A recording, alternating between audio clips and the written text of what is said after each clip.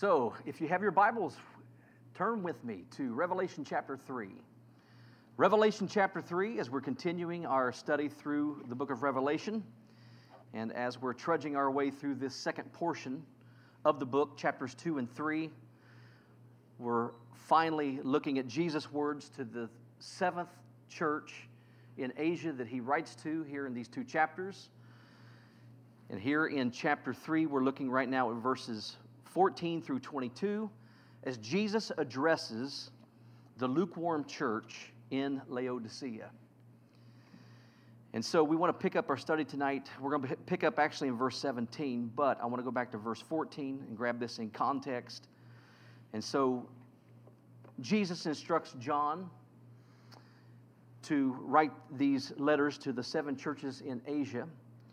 And in verse 14, Jesus says, "And to the angel," or the messenger, or most likely he's speaking of the pastor of the church, "of the Laodiceans." And so the church at Laodicea is the seventh and final church that Jesus is addressing here. And you know, you've heard the old saying, right? You saved the best for last. Well, Jesus saved the worst for last, actually. And you're going to see that as we continue to go through his letter here to those at Laodicea. I've pointed out, if you notice, that it says of the church of the Laodiceans. That's how it's translated in both the King James and the New King James. I think that is, again, very significant that it doesn't say, as it does in the six previous letters, to the church or of the church in Ephesus or Smyrna or Pergamum, all the other places that the church was located where Jesus wrote to, but the church of Laodiceans. And the reason for that is because this church literally has become the people's church. Ultimately, it's the Lord's church. He's addressing it. He's speaking to them. He's going to call on them at the end of the letter to repent.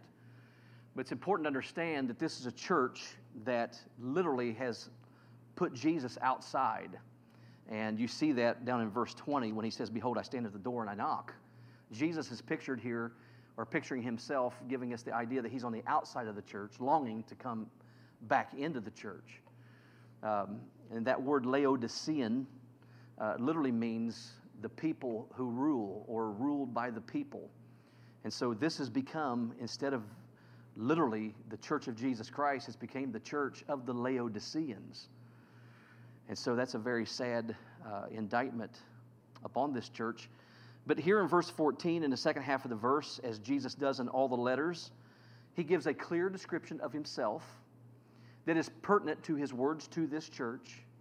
And the description of himself, of course, comes from chapter 1. Notice what he says. He says, "These things says the Amen, the faithful and true witness, and the beginning of the creation of God."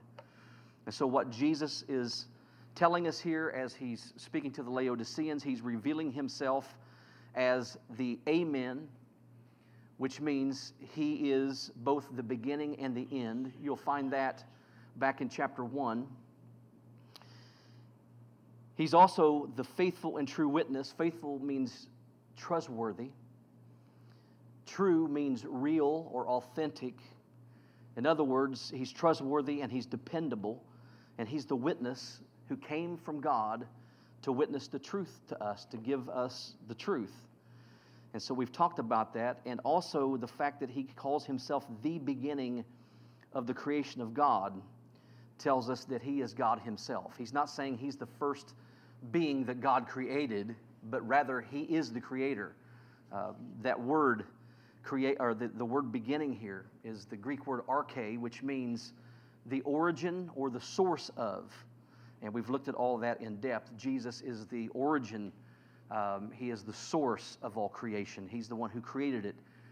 It's that word that gives us our English word architect. So Jesus is the one who has designed everything and brought it into being through his word. And so, as we look at those three descriptions he gives of himself, the Amen means that Jesus is the final word. The fact that he is the faithful and true witness means he is the reliable word. And the fact that he is the beginning of the creation of God means that he is the first word. So if you go back to Genesis or go back to Revelation chapter 1, you'll see the reason why he said, I am the Alpha, the Omega, the beginning and the end. And so that's what he's drawing upon here. Now, in verse 15, and we looked Sunday at verses 15 and 16, but in verse 15, he makes his confession to this church, as he does to all the churches, and saying, I know your works. In other words, Jesus sees what's going on in the church, and he's aware of what's happening in the church and in everyone in the church. And in this particular church, he now, here in verse 15, does the opposite of what he did in his last letter to the faithful church in Philadelphia. It's interesting because Jesus now will begin in verse 15, instead of giving a word of commendation, instead of telling the church what they did right. If you look at the other letters, you will see this is what Jesus did at this point in each letter. He gives them a word of commendation. Before he tells them what's wrong with their church, and in their church, he tells them what is right. And what's interesting is, in the last letter he wrote to the church at Philadelphia, he had nothing, no words of correction to say to them. He had nothing negative to say to them. All he had was words of commendation. Here's what's right with your church. Here, he does just the opposite. Here, he has no words of commendation. He literally has nothing good to say about these believers at Laodicea. And that's why he goes straight here in verse 15 to words of correction or words of condemnation. He starts off here by saying, here is what is wrong with you all. And it's very sad. It's a very sad letter. But notice, in verse 15, I know your works, and here's how he starts his words of correction or condemnation, which will take us from verse 15 through verse 17. He says, that you are neither cold nor hot. I could wish you were cold or hot. So then, because you are lukewarm, you are tepid, you're in the middle, you're not hot nor cold, he says, because of that, I will vomit you out of my mouth. He's literally telling this church, because you're lukewarm, you make me sick. There's nothing about you I can swallow. I have to spit it all out. And as we talked about Sunday, I'm not going to get into it because we exhausted it on Sunday. So if you weren't here Sunday, I would encourage you to listen to the teaching from Sunday. What does he mean when he tells them that you're lukewarm, and I wish, or I could wish, that you were cold or hot? What he's literally telling them is this: because you're lukewarm and neither cold nor hot, you are useless. You're useless. And what we looked at Sunday, if you remember, is when does a church become useless? A church becomes useless when it's no value to the Lord anymore. And when does that happen? It happens when a church becomes so internal and inward that it fails to glorify God in the world as being salt and light. When the church no longer is concerned about glorifying God and about taking the gospel to people and living the gospel in front of people and preserving through righteous living the society they live in, and not being concerned with living a life that is one that shines brightly as light does in darkness. When we become so internal and about ourselves that happens, that congregation is useless to the Lord Jesus. He has us here on this earth to be His witnesses. He has us here to be salt and to be light, to be influence, to influence our society, with the gospel, with the Word of God, with holy living. And He's called us to live that life in the middle of the darkness so that people can see the light of Jesus in us. Literally so they can see Him instead of seeing us. And Jesus says when we do that, when we are salt, then we have the ability then to be light. What happens when we do that is then God is glorified. But when we're not concerned about that in our life, and all we're concerned about in the church is just our four walls, us four and no more, or as individual Christians, all we're concerned about is making sure I have a comfortable living and I have everything I need and everything I want, and, my relationship with God, is, secondary or third or fourth down the line, and my relationship with God is all predicated on my comfort and my convenience. I mean, when we become like that as Christians, we're useless. We're useless to the Lord individually, and we're useless to Him as a church. And that is what He's saying here. Okay? Again, I shared this Sunday, what He's not saying is, I would rather you be hot for me, in the sense of fervent for me and all of that, or I'd rather you be stone cold toward me. That is not what Jesus is saying here. What He is saying is, to be lukewarm means to be useless. And so, in verse 17 now, He tells us here how a church becomes useless. How did the church at Laodicea deserve words like this from Jesus? And He tells us, beginning in verse 17. And really, what it all comes down to is that one ugly word that really is the foundation to every sin that all of us commit. And that's the word pride. If you ever notice in the English, now I'm not saying this is inspired or anything, I just think it's interesting. The word pride, right in the middle of it is the letter I. And the middle letter to the word sin is I. You see in a pattern there? When it becomes all about the Holy Trinity, me, myself, and I, then we become useless to the Lord. And so, in addressing this now, He's going to continue here His words of correction toward them, His words of condemnation. Here's what's wrong. He says, you're useless because you say, and notice what He says here, because you say, I am rich and have become wealthy and have need of nothing. So not only are they useless, but they are prideful. That's what's happening. And so let's break this down. Notice He says, because you say. See those words you say there? Very interesting words, because what it literally means is this. You allege. You allege.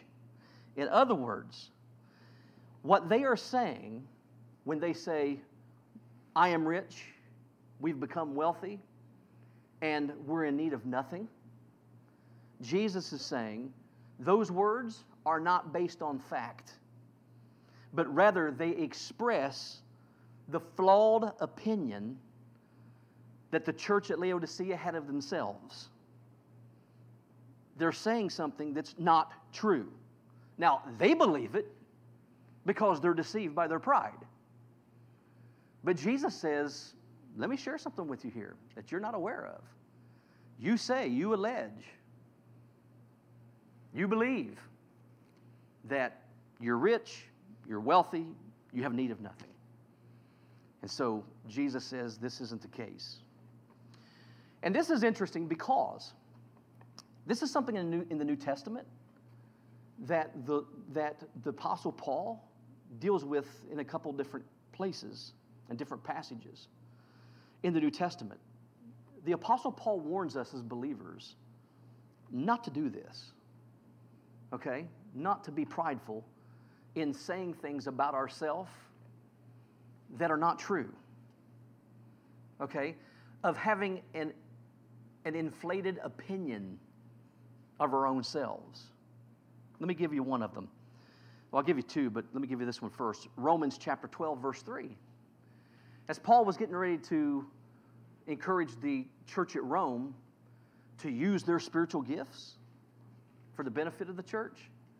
Paul says, "For I say, through the grace given to me, to everyone who is among you, not to think of himself more highly than he ought to think, but to think soberly." Soberly. So you could say, when you're full of pride, you're spiritually drunk. And trust me, there's a lot of Christians who are drunk on themselves. Okay? And how do you know? Just listen to them talk after a while. All they will talk about is, again, the unholy Trinity, right? Me, myself, and I. And so Paul's words here are very instructive to us. When Paul said to think of himself more highly than he ought to think, that he shouldn't do this, what that means is to fall into self-deception. Paul says that when we do that, we are believing we are something when we're not. And self-deception not only leads us to believe that we're something when we're not, but it also leads us to believe we're more than we really are. So whatever it is we really are, it leads us to believe, no, I'm more than that. And that was the problem with the church at Laodicea. Now, what's interesting is in the Greek, where Paul says this, not to think of yourself more highly than you ought to think, here's what it literally means in the Greek. It literally means, don't get hyper about yourself. Don't be hyper about yourself. See, when we get hyper about ourselves, we deceive ourselves, and we fall into the same snare and sin that Satan himself fell into in the very beginning, in heaven. And that is pride. It's pride. And so, Paul says, be careful not to do this. Don't think of yourself more highly than you ought to. Then how are we supposed to think of ourselves? Paul says to think soberly. Soberly. Now, literally, that word means what it sounds like. Literally, to not be drunk on ourselves. But the word soberly literally means to have a sane estimation of oneself. It means to have a mind that's sane. And it means to have a sane and an honest estimation of oneself. Thinking soberly means that we see ourselves not as others see us, or not even seeing ourselves as we see ourselves, but it's seeing ourselves the way God sees us. Okay? And in fact, in Psalm 139, this is exactly what David asks the Lord to do for him. Let me share it with you. Psalm 139, at the very end of the psalm, David says this. David says, "Search me, O God, and know my heart. Try me and know my thoughts, and see if there be any wicked way in me, and then lead me in the way everlasting." Now, what's interesting is if you look at that psalm and go back to the beginning of it, it starts out much the same way, except it says this. David says in verse 1 of Psalm 139, "O Lord, you have searched me and known me." So in the very beginning of the psalm, he starts it off by saying, "Lord, you have searched me and have known me." And then he'll talk about God's attributes. He'll talk about how God is omnipresent, God is omniscient, God is omnipotent. And then he'll end it by saying, "Now, Lord, search me and know me. Try my heart." So why does David do that? Why does David at the beginning say, "You have searched me and you know me," and at the end, when he talks about how great God is, he then says, "Now, search me and know me"? The reason he does that is because he's asking God to show him what God already knows about him. Why? Because it is natural for us to have an inflated opinion of ourselves. It's only natural. And I can prove it to you. Listen, if you ever are handed a group picture where you're included in the group, when you get the picture, who's the first person you look for? Me, right? Or your spouse or your neighbor. No, you. Why? Because we want to see if our eyes are closed. We want to see if we're smiling. We want to see how good we look. Does my hair look good? How do I look in the picture? We're just all about us. Each one of us naturally already have an inflated opinion of ourselves. We think of ourselves way too much and too highly of ourselves, and even more than we are. And so from time to time, it is important for us to get alone with the Lord and to pray what David prayed. Lord, would you search me and know me and try me and show me what you know about me. Why? So that if I need to repent, I can repent. If I need to confess sin, I can confess sin. If I need to get in line with your way, then I can do that. Okay? Because it's very easy for us to walk in pride and to think that we're more than we are. So what David was asking for here was an honest estimation of himself. Now, one man by the name of C.H. Mackintosh years ago wrote this. He said, to be left alone with God is the only true way of arriving at a just knowledge of ourselves and our ways. The only way to really know what is in us and who we truly are is to get alone with the Lord.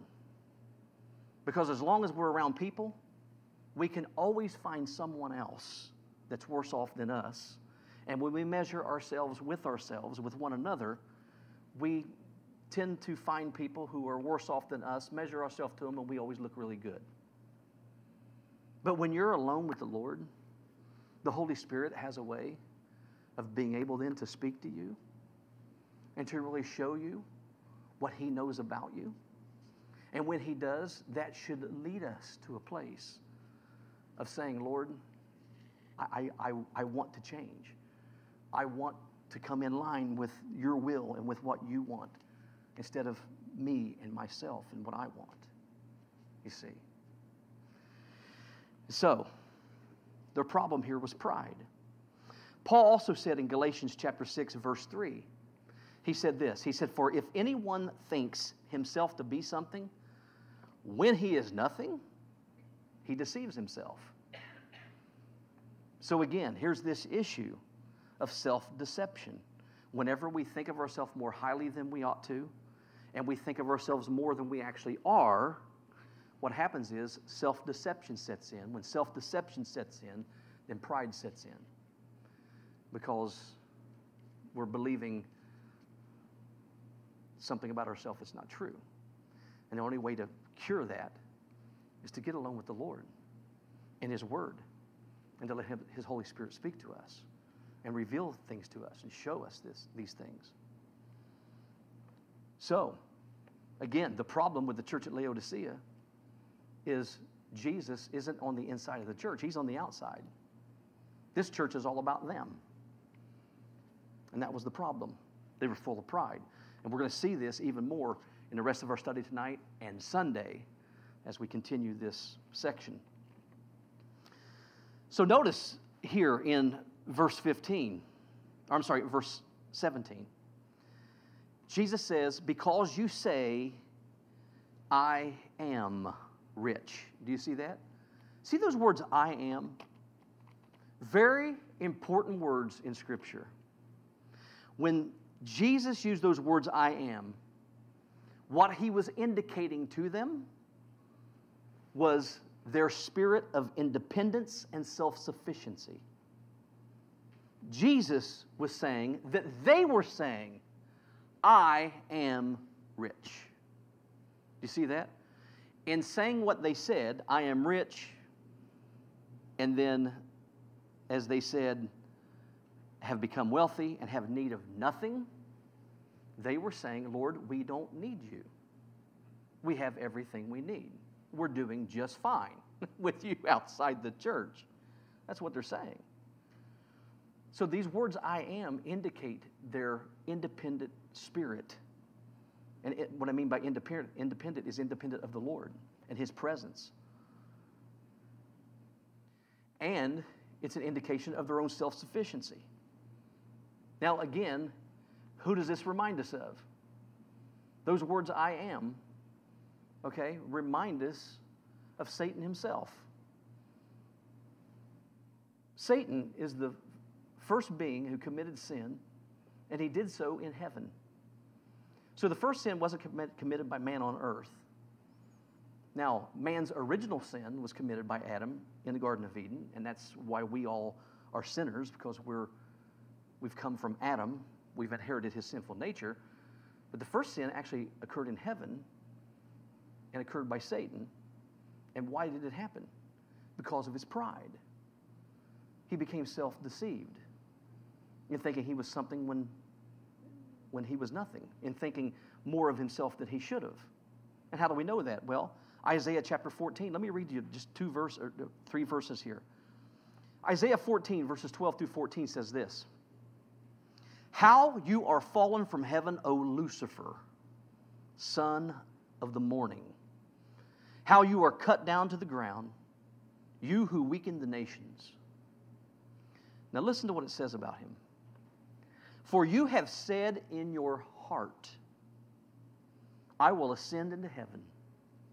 I will exalt my throne above the stars of God. I will also sit on the mount of the congregation, on the farthest sides of the north.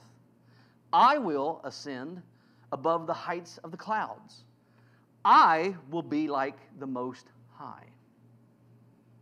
Did you notice the operative word there? I. Did you notice that? Satan had eye disease. Okay? And it wasn't glaucoma, or pink eye. It was self-deception. It was pride. Okay? Very important to understand. So, when he says, I will be like the Most High, if you remember, this is the same lie that he tempted Eve with. If you eat the fruit of the tree of the knowledge of good and evil, God doesn't want you to do that because he knows that the day you eat of it, guess what's going to happen? You are going to become like God. Because he believed that. See? And he tempted her to believe that. And not only did it make him fall, right? Because what's the scripture tell us in Proverbs 16:18? Pride goes before destruction and a haughty spirit before a fall. And Satan fell, and so did man. Because we believed we could be like God. Interesting. So, this church, the church at Laodicea, had become, now get this is so important to understand, they had become more of a reflection of Satan than of the Son, Jesus. Okay? As Christians, people who take on that name, Christian, it is supposed to mean Christ-like. That's what it's supposed to mean. But this church literally has become more like the enemy, become more like Satan than it has become like Jesus because of their pride. Now here's what's interesting. Those words I am right there, in Greek, here's the Greek word for those words I am. Ready? I, me.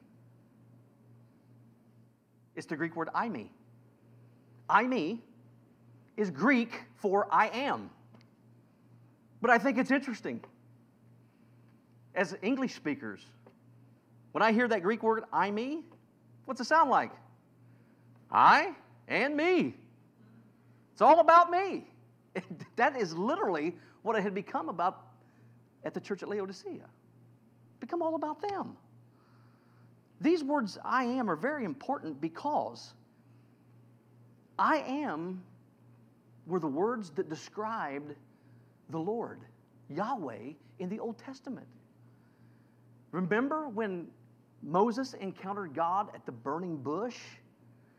And God speaks to him through that manifestation and tells him to go to Pharaoh and tell him to let my people go. Well, who do I say sent me? I am that I am. It's interesting. Those words in Hebrew, we try to pronounce it as Yahweh. We don't really know how it is actually pronounced. But those words, those Hebrew letters, Yud, He, Vav, He, come from the Hebrew verb to be. And so when God declared himself as the I am, again, he's saying the same thing Jesus said. I am the Alpha, the Omega, the beginning and the end, and everything in between. Okay? Yahweh in the Old Testament, the Lord, was known as I am. That's how he revealed himself to Moses. And that's the way that word is used in the Old Testament. And in the New Testament, Jesus took on this title. Of course, in Greek, as I said, it's I, me, but he takes on this title himself. And in doing that, the Jews understood that he was making himself equal to God, because he would say things like he and his Father are one. And it would so upset them. And in fact, in the Gospel of John, if you go through the Gospel of John, you'll see 7 deliberate different places where John records Jesus' 7 I am statements, where Jesus said things like, I am the way, the truth, and the life. Or he said things like, I am the true bread that came down from heaven. I am the good shepherd. I am the door. I mean, and he goes on and on 7 times. When Jesus was saying that, he was claiming to be God himself. God in human flesh. So what's interesting in knowing that, that means this church has replaced Jesus as the center of the church with themselves. Their church is no longer about the I am. It's about the I me, so to speak. You see that? Now, let me help you understand this with just a short story. There was a little country church that had a sign above its doorway. The sign was beautifully made, and actually it was decorated with live ivy around it. And the sign read this way. It said, "We preach Christ crucified."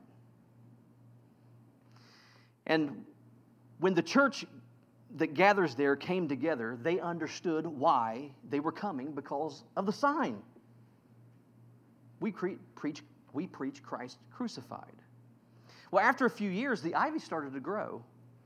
And it started to grow over the sign, and so the sign eventually, instead of reading, "We preach Christ," it simply read, instead of reading, "We preach Christ crucified," it just said, "We preach Christ." Because you couldn't see the word crucified because it was all grown over with ivy. And so, a few more years passed. The ivy grew to cover the sign even more until it read simply, "We preach." At that time in the church's history, the name of Jesus was seldom spoken of. Sin and the need for repentance was replaced with a more social, political, and moral gospel. And then after more time, the ivy grew so much that finally the sign said this, "We." That's it. We. And that's what happened at the church at Laodicea. They slowly, through their self-deception and their pride, squeezed Jesus out until he's outside. And now the church is all about the people and what we want and what we have. See? So, what did they claim? Notice verse 17. "Because you say or you allege with your inflated ego, I am rich." See that? The word rich here literally means unlimited wealth. Unlimited wealth. And enormous affluence. So this isn't just a well-off church. This church is filthy rich, we would use in our terms. It was a church of unlimited wealth and enormous affluence. And notice Jesus says that they said, or they are saying in their hearts, I am rich and have become wealthy. You see those words, have become wealthy? What that means is this. It means that they were endowed with resources. This church had a lot of money. This church had a lot of stuff. This church had something for everyone. I mean, what is your desire? What is your issue? What is it you want? We've got it here for you. This church had enormous resources. And literally what this means in the context in which Jesus uses it, these words, have become wealthy, literally mean, I have made myself rich. Now, is that arrogant or what? This is a church telling the Lord, we don't need you because we've got it all. We've got unlimited wealth. We've got enormous resources. Or we have enormous affluence. We're endowed with resources. And it's all because of what we've done. It's all because of what we've done. Now, if you remember, when we talked about the history of the city of Laodicea, remember, Laodicea as a city was a financial center. Remember that? It was home to many bankers, financiers, and there was a lot of commerce in this city. Where most ancient cities had one or maybe two marketplaces, agoras or marketplaces, Laodicea had 5 that had almost 5,000 shops. Where most cities only had 1 theater, they had 2. I mean, any city in Asia Minor compares itself to Laodicea, and it fails in comparison. It even gave the great city of Ephesus a run for its money in this area. It was a financial center. Number 2, it was a fashion center. We talked about that. It was known for its textile industry that produced expensive clothing made from black sheep's wool. It was a fashion center. They made a lot of money when it came to clothing and selling their clothing.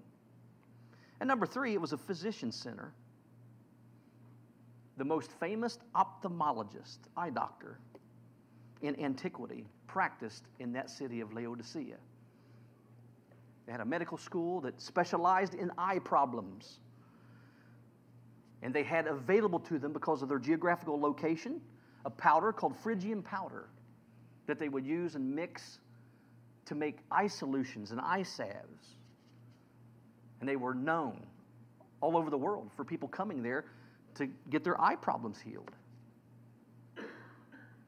So this was a church, again, of unlimited wealth, enormous affluence, endowed with resources. And they say that they have become wealthy. I've made myself rich. Okay? Now, how does that line up with Scripture? It doesn't. It doesn't. Let me tell you what the Bible has to say. Just a couple verses. For instance, Proverbs 10:22. It says, the blessing of the Lord makes one rich. You realize that? The blessing of the Lord makes one rich. James 1:17 says, every good gift and every perfect gift is from above and comes down from the Father of lights. That's amazing.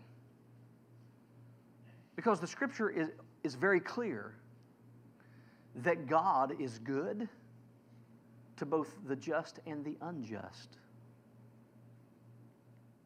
So never look at rich people who have everything and more, who are not Christians, and just assume, well, they got it by being wicked and cheating and stealing.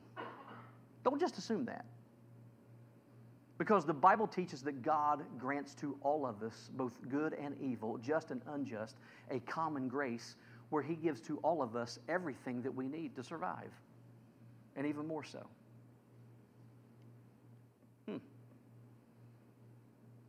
It's the blessing of the Lord that makes one rich. Every good and perfect gift comes down from heaven, from the Father of lights. And then how about this one? 1 Timothy chapter 6, verse 17. Paul writes to the young pastor Timothy and says, "Command those who are rich in this present age not to be haughty." That means prideful. Okay? Well, why not? Well, he's going to tell us why. Number 2, he says, tell them, nor to trust in uncertain riches. Well, why should you not trust in riches? You know, there's a proverb that actually says, that Solomon wrote and says, that riches and money are like a bird. Okay? They come for a while, and then with wings, they fly away. You ever notice that? Have you ever noticed in your life that right when you think you're getting ahead and you're putting some money in the bank and you're finally getting to that place where you got a little nest egg and, man, things are looking good and you're starting to spend a little money on this and that, we're going to live a little better lifestyle, all of a sudden, that money just seems to fly away. The car breaks down, or the house needs a new roof, or maybe both at the same time. And a lot of things happen where all of a sudden the money's gone. The money's gone. It happens in a lot of different ways. Don't trust in riches because Paul called them uncertain. Paul says don't trust in uncertain riches. He says, but in the living God, who gives us richly all things to enjoy. There's another verse that says, all that we have, God is the one who has given that to us. And He's given us these things to us for us to enjoy them. Listen, it's not a sin to be rich. It's not a sin to have things. It's a sin to let things have you. And you just start to think, I am somebody. I'm thinking more of myself than I should. Actually, I'm thinking more of myself than what I really am because of what I have accomplished, because of what I have. That's pride. And it's terrible for us to not recognize that everything we have has come from God, not from ourselves. Okay, listen. According to Scripture, there are no self-made men. There are none. Okay? There's nothing we can boast about on our own. Yes, it is scriptural that we should have a good work ethic as Christians. Paul taught the Thessalonians, hey, if you don't work, you shouldn't eat. So yes, we should have a good work ethic. We should work hard. We should work smart. We should do all we can to make all we can. In fact, it was John Wesley who said, make all you can, save all you can, okay? And then he said, and give all you can. See, good advice. But here's the thing. What we have to remember is everything we have ultimately comes from God. And without Him, we would have nothing.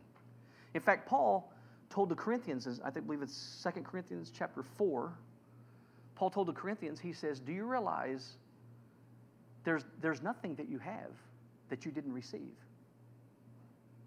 In other words, if it weren't for God, you would have nothing. See?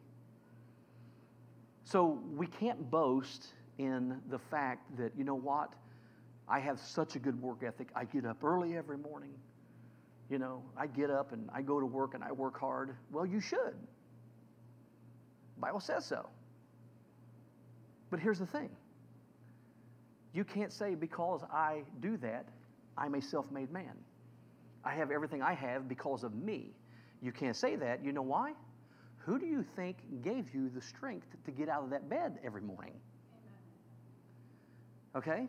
To be able to do that, to go to work and to earn a living? Who do you think gave you the health? Let's even go farther than that. Who do you think even gave you the life to be able to do those things? The Lord. The Lord. And we can't boast about our education either. You know? Well, it's because of my degrees and how smart I am that I have everything I have. You know? Well, who do you think put that intelligence in you? Who do you think gave you that mind that you have that's so sharp? God. Go down the list. There's nothing that we have that we haven't received. So there's no need for us or use for us to boast that, as they are saying here, I am rich. I have become wealthy. I've made myself wealthy. I've done all of this. No, it's the blessing of the Lord. And we must recognize that. And when we recognize that, the next thing we need to do is we need to give thanks to God for all that He has given to us. Listen, if you want to break your pride down, then be in a regular habit of thanksgiving, of daily, in your prayer time, going to the Lord and thanking Him, rehearsing and reminding yourself of how good God has been to you. Because when you do that, you know what will happen? God, all of a sudden, in your eyes, will get bigger, and you will get smaller, and you will realize it's really all about Him and not about us. See? Interesting, huh? Well, let's look at another part of this real quick before we end tonight. Notice what Jesus says they are saying at the end. Because you say, I am rich, have become wealthy, and have need of nothing. You see that? That phrase, have need of nothing, literally refers to absolutely no need of nothing whatsoever. It's very precise. It's not just that we don't have a lot of needs. It's literally them saying to the Lord, we have absolutely no need of nothing whatsoever, and that would include Jesus. Okay? It would include Jesus. In fact, again, if you would look down at verse 20. This is why Jesus is on the outside of the church. Behold, I stand at the door and knock. Why is He out there? Because they don't need Him. They don't need Him. And these are Christians in a church. See? Interesting. Abraham Lincoln, in one of his proclamations that he wrote to this nation, encouraging this nation during the Civil War to spend a day of prayer and fasting, wrote this. He said, and I quote, "We have forgotten God. We have forgotten the gracious hand which preserved us in peace and multiplied and enriched and strengthened us. And we have vainly imagined in the deceitfulness of our hearts that all these blessings were produced by some superior wisdom and virtue of our own." Could you imagine a president speaking like that today? Isn't that amazing? Through the deceitfulness of our hearts, we have imagined that all these blessings we have was produced by some superior wisdom or virtue of our own. Boy, I tell you what, if Abraham Lincoln spoke that to the church at Laodicea, it wouldn't have been any less applicable. This is what's happened. They have forgotten Christ.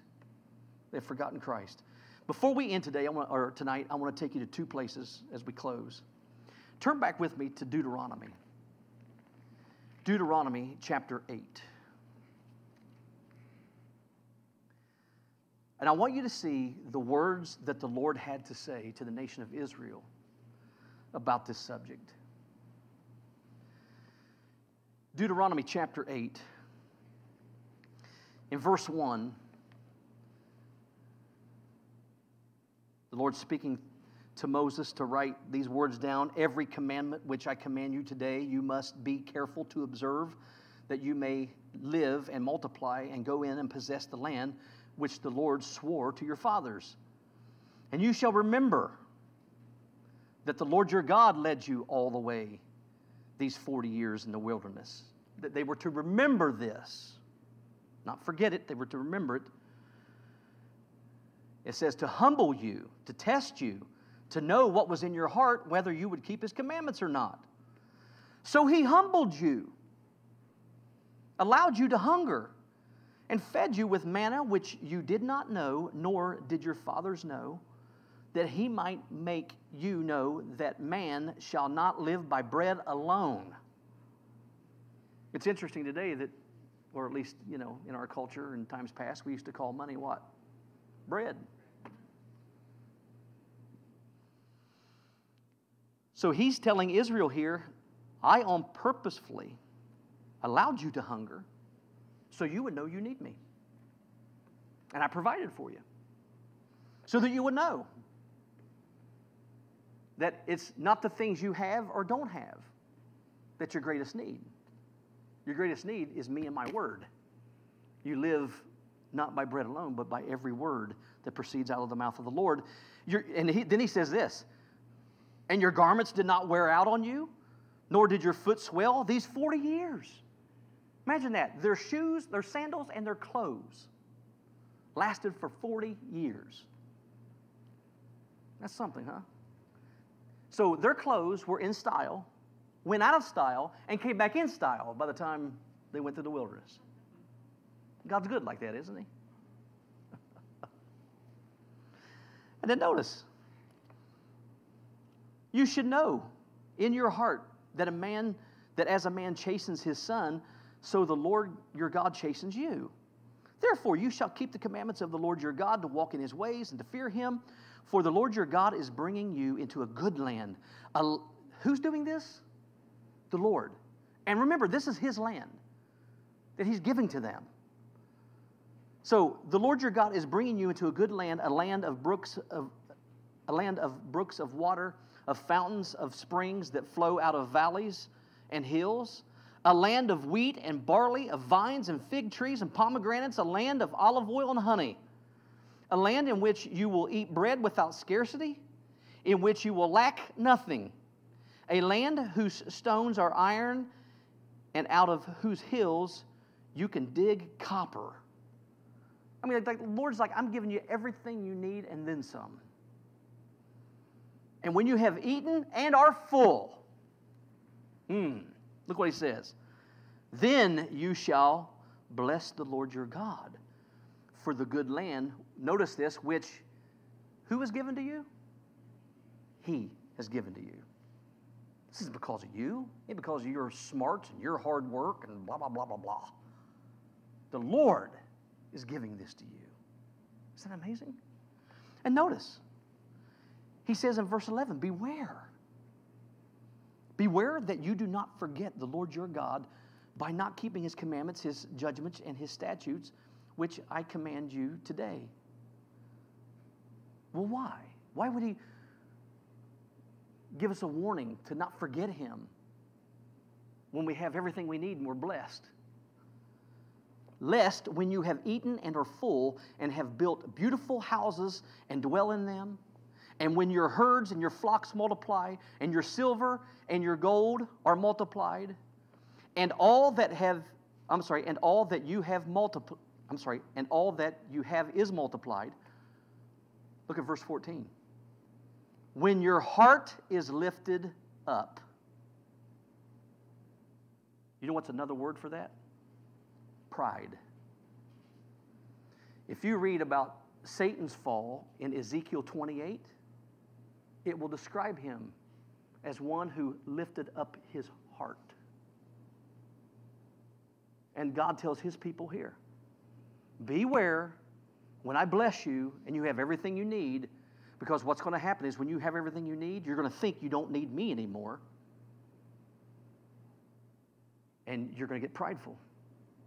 And you're going to think you did this. When your heart is lifted up and you forget the Lord your God who brought you out of the land of Egypt from the house of bondage, who led you through that great and terrible wilderness, who led you through that great and terrible wilderness in which were fiery serpents and scorpions and thirsty land where there was no water, who brought water for you out of the flinty rock, who fed you in the wilderness with manna, which your fathers did not know, that he might humble you and that he might test you to do you good in the land.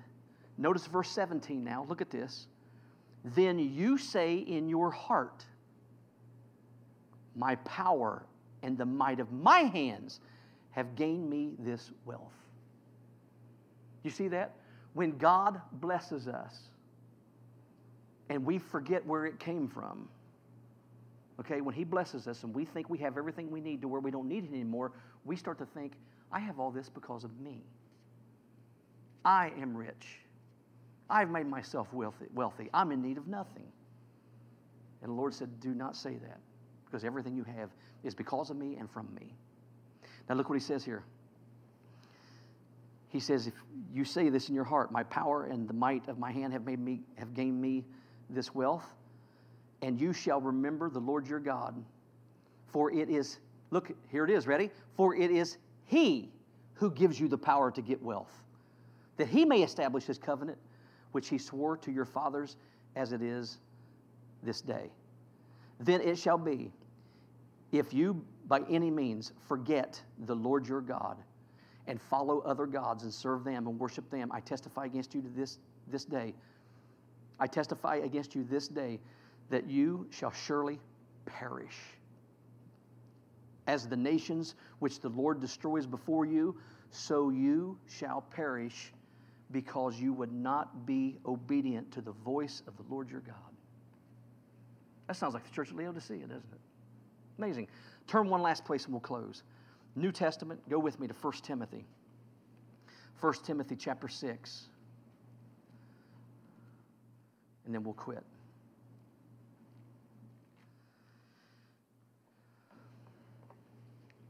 Come down to verse 6.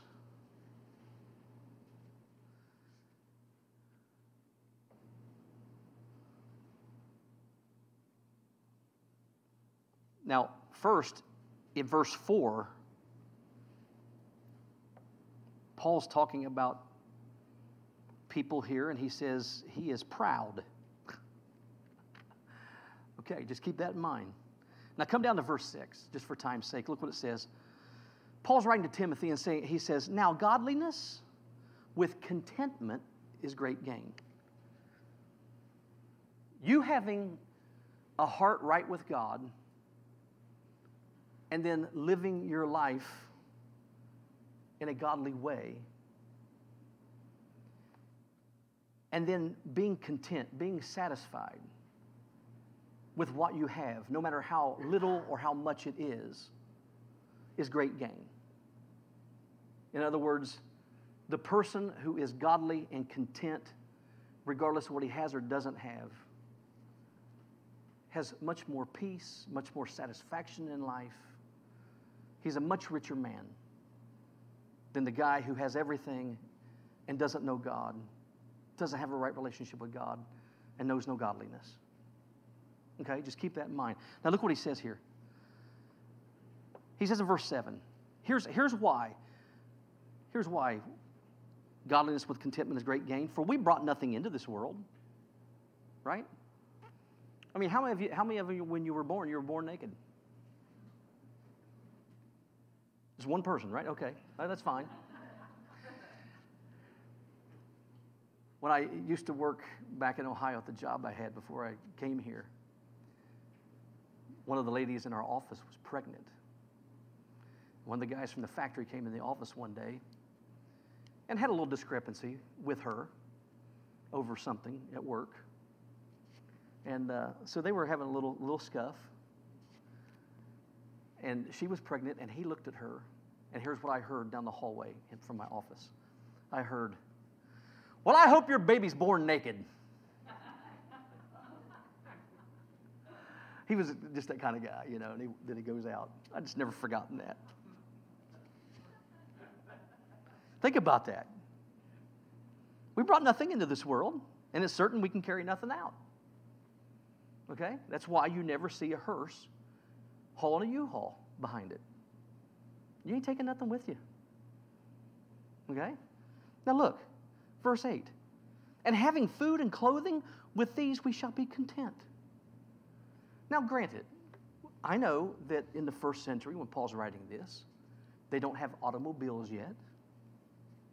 See, we would look at that as modern day Americans and go, well, you need to expand that a little bit. Because to be honest with you, if you really read that verse and agree with it, you know, let me say it this way. I don't think there's any of us who would read this verse and agree with it. Because he doesn't mention a house. He doesn't mention cars or any of the other things that we think as modern day Americans we need. See what I'm saying? So this is one of the verses in the Bible I don't like. I don't like that verse. Now, if you want to play holy and righteous and say, well, that's the word of the Lord, I love this verse. Well, then move out of your house and give your car away and just have food and clothes, and let's see how happy you are then, right? I'm just trying to put this in perspective, you know what I'm saying? Look what Paul says. With food and clothing, be content. Really, that's all you need. All you need is food to survive and clothe your naked body because nobody wants to see it, right? That whole thing, us, you know, the whole nakedness thing, that was a result of sin.